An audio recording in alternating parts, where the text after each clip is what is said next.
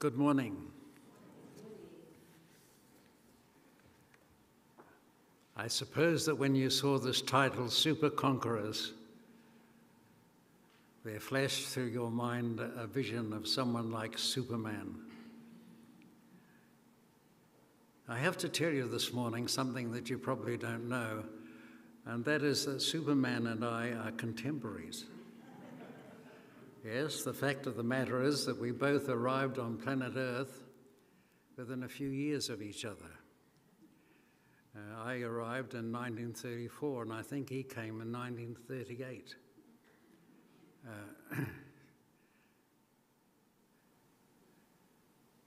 I know that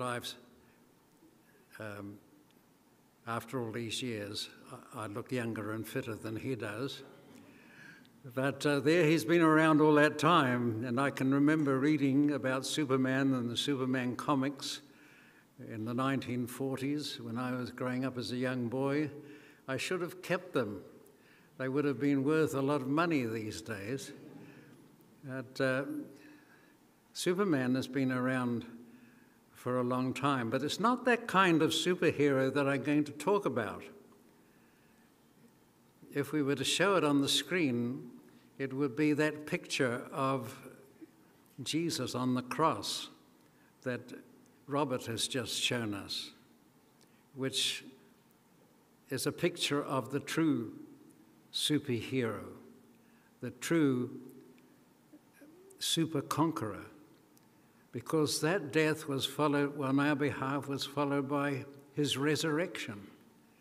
And it's because of what he has done for us that we can make claim, each one of us, to be a super-conqueror, according to the passage that has just been read to us. And it's about that we're going to be thinking together this morning. As we've read this passage, Romans 8:35 to 39, it brings us to the culminating section of this wonderful, wonderful chapter, Romans chapter 8. And we have spent quite a lot of time in Romans chapter 8 precisely because it is so wonderful. Romans chapter 8 represents the very apex of gospel blessing. And these verses that we've read together this morning form the climax of that climactic chapter. So they're very, very wonderful words.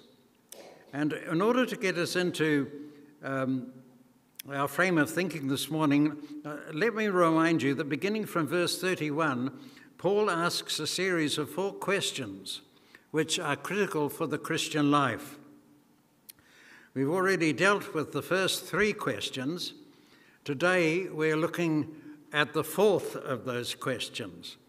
And let me summarize those questions like this. In verse 31, the question is, who can be against us? And that, of course, raised the possibility of opposition. And that was followed by the question, who shall bring any charge against God's elect, raising the question, the possibility of accusation. And then follows, who is to condemn? The possibility of condemnation. And the question that we shall be looking at today is, who shall separate us from the love of Christ? And that raises the possibility of separation. Is such a separation from the love of Christ possible? Is it likely? Can it occur? And these 4 steps really trace the common strategy of the devil and his allies in attacking the people of God. There you have them. Opposition, accusation, leading to condemnation, and resulting in separation from God and from his love. That's what the devil's all about. That's what he's trying to do.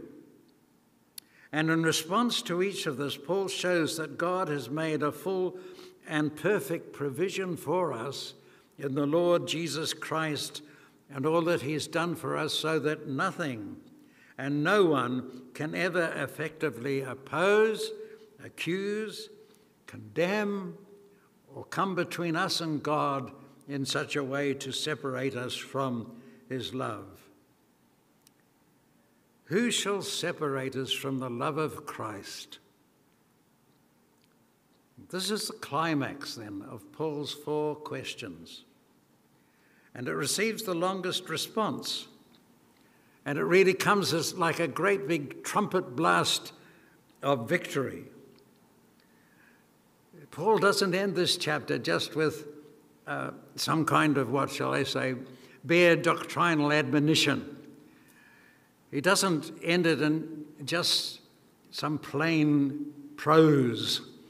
He really launches into this wonderful rhapsody where he dwells upon the sweetness of the love of God and Jesus Christ for each one of us and his children. And the way that he does so is actually quite breathtaking and mind-boggling. So Paul's question in verse 35 is, who shall separate us from the love of Christ? Is there anything that can drive a wedge between us and Jesus? And Paul's answer is that Christ's love is invincible. That security in his love is the anchor of our assurance forever. And I suppose as Christian people we all know that in one way or another. It's become quite an article of faith for us ever since we were in Sunday school. And there we learned to sing, didn't we? That Jesus loves me, this I know, for the Bible tells me so. And it's a given. It's something that has been factored into our thinking. It's an article of faith. It's a presupposition. But the barest glance at the passage before us this morning will demonstrate that Paul is not content with the love of Christ as some kind of theory. He wants us to taste it. He wants us to revel in it. He wants us to experience it. And so he goes into this wonderful, wonderful rhapsody about the love of Christ. And so this morning I want to explore the passage with you in order to get some sense of Paul's delight into our hearts, that we might delight in the love of God and the love of Christ in the same way that Paul did. And so we're going to meditate on 4 dimensions of the love of Christ in this passage. And the first thing that I want us to think about this morning is the realism of Christ's love. Now, we don't usually associate love with down-to-earth level-headedness, do we? Aided by all kinds of media, we have this kind of romantic idea that love makes people a little bit crazy. And when people fall in love, they get a bit goofy. And there's some truth in that. I remember when I fell in love so many years ago,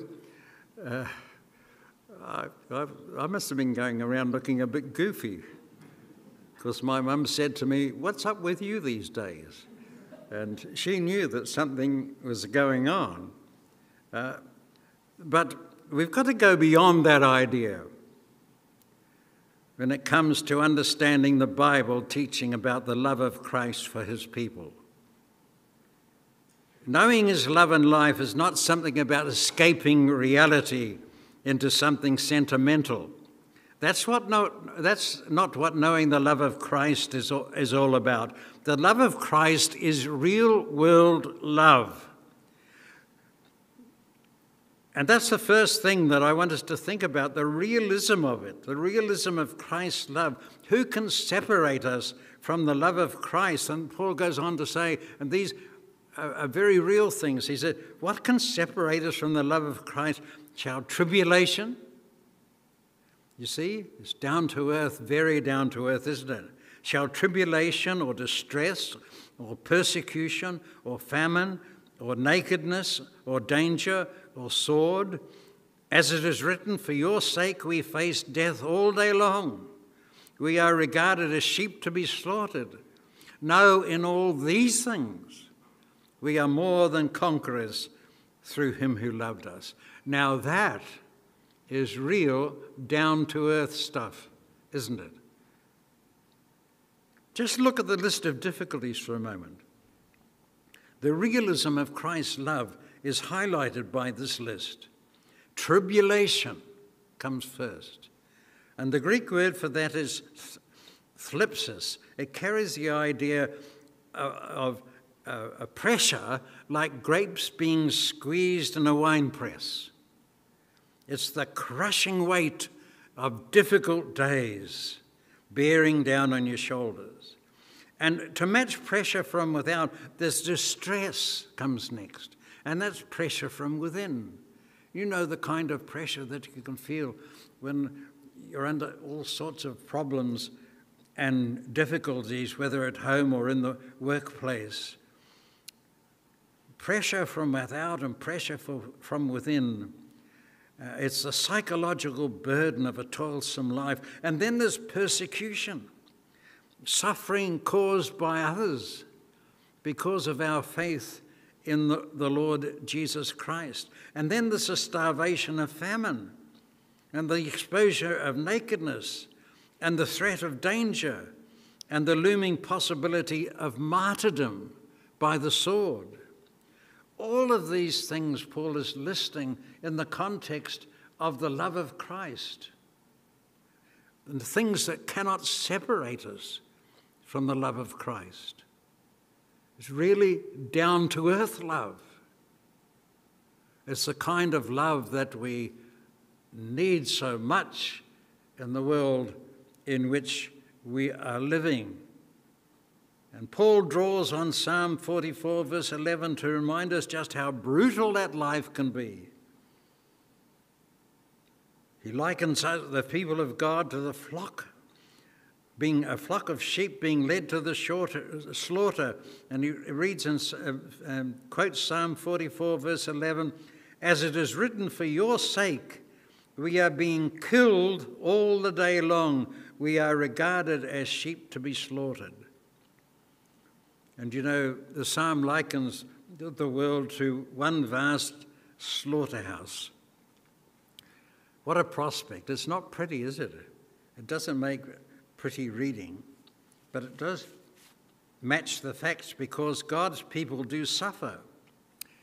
And so often God's people can't make sense of it, can they? Unless they're able to lift their eyes above it and see the one who is above, God in control. But not just the one who is above, but the one who is with us in it all. Our Lord Jesus Christ, who is our shepherd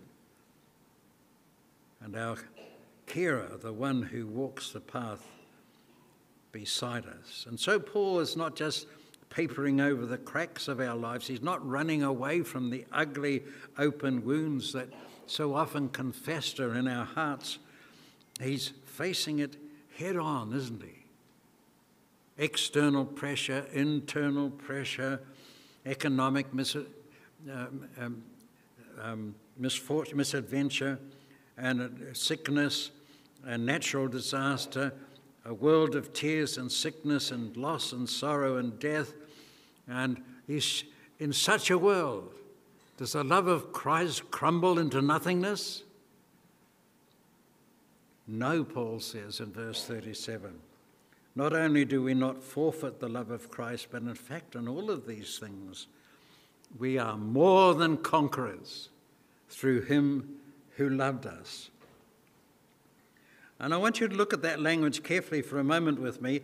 More than conquerors is 3 words in English, but it's only one single word in Greek. It's a compound Greek word called hypernekomen, hyper-conquerors, super-conquerors. That's what Paul says. Super-abounding conquerors. We don't merely squeak out a victory, snatching at the last moment from the jaws of defeat as if the love of Christ was some kind of last-minute penalty goal scored in the golden time at the end of a game. It's that you've just won by the skin of your teeth. No, it's an abundant victory. It's a super victory.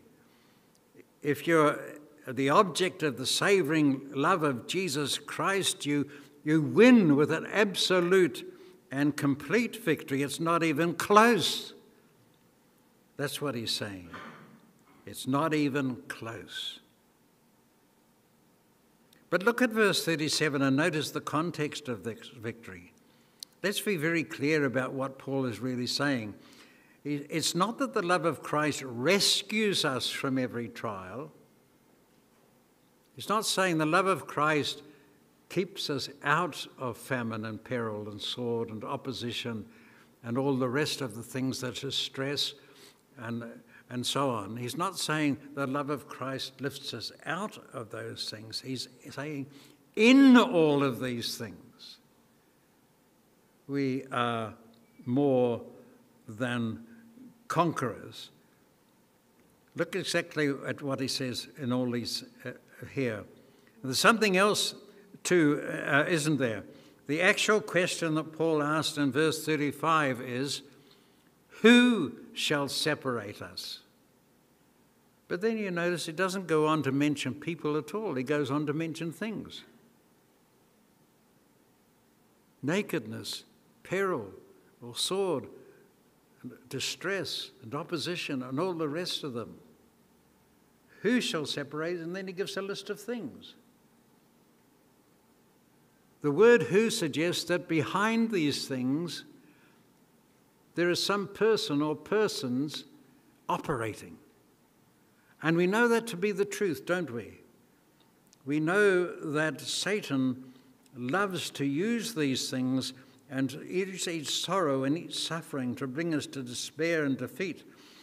But verse 37 is teaching us that while our trials and struggles and losses may be the battleground, the love of Christ secures our victory, not just over the things that affect us, but a victory over the one who is behind those things and using those things to try and bring us to despair and to distrust and to hopelessness and to thinking that we are being separated from the love of God in Christ Jesus our Lord. And Paul says that's not to be. We are, on the other hand, we are super-conquerors through the one who loved us and the one who holds us and keeps us and will not ever let us go. And so you see, the promise here in these verses is that we will not always feel happy and carefree, no matter what our circumstances. That's a mistaken idea that some people are given even when they come to Christ. You come and trust in Christ and everything will be all right and you'll be happy ever after, sort of a process. That's not true. What Christ promises his disciples is a life of discipleship, which involves taking up the cross to follow him. It's an invitation to that kind of life where these things will occur and where they must occur as a part of our pathway of discipleship. But the important thing is that Christ's promise of his presence with us and of his love surrounding us and of him taking us and using us and making us super-conquerors and all of these things makes the life of discipleship so infinitely much more worthwhile than the sort of laissez-faire life of living without Christ in a world that knows him not, that is lost without him. So the love of Christ is real. It's a realistic love. There's a realism about it. It meets us where we are, surrounds us in all our circumstances, upholds us in all our difficulties. It's real, down-to-earth love, just as Jesus was real, down-to-earth God. Now that's the first thing. The second thing is the experience of Christ's love. Paul knows firsthand what he's talking about. These are not theoretical possibilities that he's offering, but what we see here, and this is what makes it really telling, really compelling, really exciting, is that what Paul is giving us here is his own personal testimony. You get a sense of that when you see in verse 38, he says, I am sure. I am sure. Since verse 31, he's only been talking using the first person plural, have you noticed? He's been talking about we and us. Who can be against us? Who can bring any accusation against us? And so on. He's talking there about all Christians. Christians, that is, things that he's saying is true of all of us. But now, all of a sudden, he interrupts that pattern and switches from the first person plural, we, to the first person singular, we. He says, I am sure. I myself am sure, verse 38.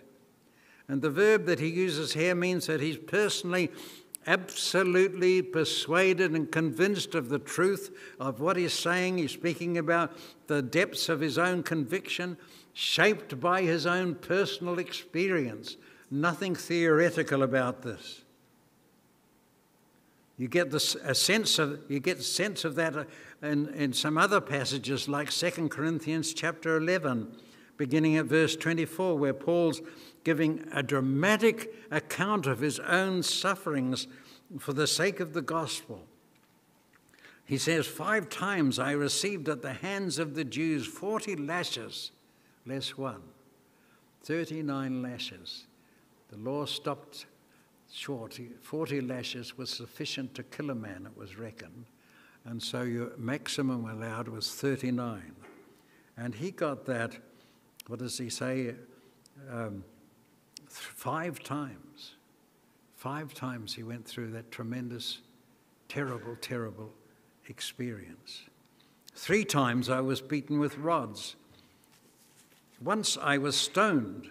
3 times I was shipwrecked. A night and a day I was adrift at sea, on frequent journeys, in danger from rivers, danger from robbers, danger from my own people, danger from Gentiles, danger in the city, danger in the wilderness, danger at sea, danger from false brothers, in toil and hardship, through many a sleepless night, in hunger and thirst, often without food, in cold and exposure. And apart from other things, there is the daily pressure on me of my anxiety for the churches. And in chapter 12, verse 10, he adds, for the sake of Christ, then, I am content with weaknesses, insults, hardships, persecutions, and calamities. For when I am weak, then I am strong. And can you see, even just from my rapid reading of those passages, I think that all the terms from Romans 8, verse 35, describe the normal, describes the normal Christian life, are there in his own ministry, except for the sword. But that was going to come shortly. Not long after this, a few years perhaps, when he would be martyred for the sake of Christ in the city of Rome itself. But the point is clear enough, isn't it? When he tells the Romans, when he tells us in this epistle that the love of Christ can't be defeated, when he tells us that we are secure and safe in the grip of the love of Christ, no matter what hardships come our way, he himself is a walking, talking demonstration of that fact. And that brings great assurance to me. I'm sure it must do to you to think about, here is a man who's not giving us theory, but he's giving us something that is truly vivid and truly vital, and it's reflected in his own experience. And I am sure I say this, that none of us have the experiences that we have been through in suffering, wherever or whatever it might have been, can compare to what Paul himself went through for the sake of Christ. And he's the one who's telling us this great reassuring truth, that whatever the pressure on us might be, whatever the circumstances of our life might be, and whatever the struggles that encompass us might be, nothing can separate us from the love of Christ.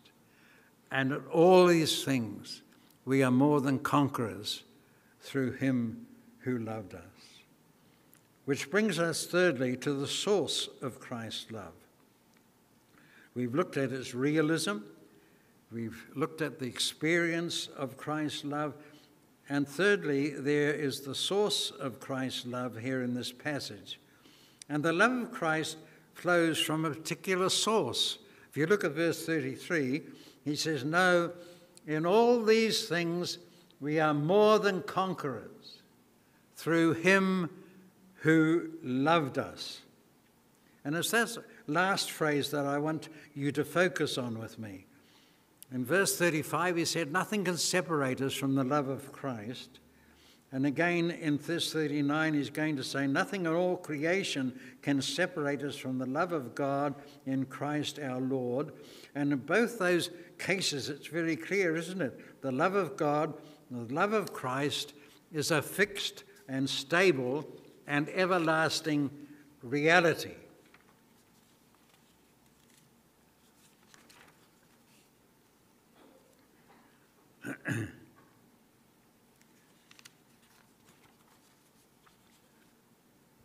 So isn't it interesting here that in verse 37, Paul suddenly uses the past tense when he speaks about the love of Christ. He knows that there was a specific climactic moment in history when the love of Christ was poured out for us in a unique way. The one who loved us. He's pointing to some specific time in history, an action where Christ demonstrated his love to us. You see, the love of Christ is not some momentary surge of emotion. It's not merely a feeling. It's more than a feeling. He has loved us through all the different circumstances of our lives, but that ongoing love has an origin. It has a place where it was demonstrated. And it's out of that great demonstration of his love that we have this realization and experience of his love that goes on and on. He has loved us, and that love was shown to us at Calvary. He loved us. He loved us under the Roman lash. He loved us as the nails were driven into his hands and feet. He loved us though everyone else around him had deserted him and abandoned him. He loved us under the wrath and curse of God. He loved us as he bore our sins, as he died upon the cross. He loved us down into the grave, and that love secured our pardon and our peace. Reflect upon that as you pass through the trials and difficulties of life, the circumstances that trouble you, perhaps even today as you sit here. He loved you. He loves you. And that love that he loves you with now was sealed forever the love that he poured out upon us as he died in our place on the cross at Calvary. The reason that we now are safe in the love of Christ right now is because of the love of Christ for us in that great crisis of the cross. When Paul describes how no trial or suffering or pain can break the grip of Christ's love on his people, he's confident in it. He says, I'm sure about it. Not only because he's experienced it for himself, although he has, but ultimately because he understands the love of Christ is a crucified love. It goes to such length to secure our deliverance. It flows to us from Calvary. It's rooted in the cross.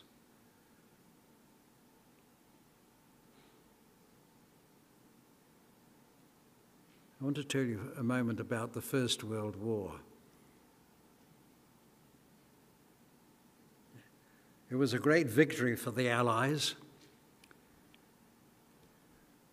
Britain, France, Italy, and towards the end of the war, the United States of America. It was waged, as you probably know, from 1914 to 1918, but it came at such a terrible cost. And I'm not sure how many of you know, but New Zealand was the nation that suffered most of all nations in the world, even though the war was far off in Europe. And you can go around the different villages and towns of New Zealand and see the cenotaph in those places where the dead are mourned. You see, New Zealand had a young population of just over 1 million people. And of those, 100,000, 10%, saw active service overseas, with 18,500 dying and 42,000 being wounded. So 10% of New Zealand's total population fought in the war, and 60% of those Kiwi soldiers became casualties who were killed or wounded. And that was followed by another 18,000 New Zealanders who were killed by the Spanish flu, which was brought back by the returning soldiers as they came back to the country. And New Zealand actually, even though we were fighting a war in far-off Europe, fighting on behalf of Britain, who was the motherland, New Zealand suffered more casualties per head of population than any country. And I often wondered as I grew up during the time of the Second World War, why so many of my parents' friends were unmarried women.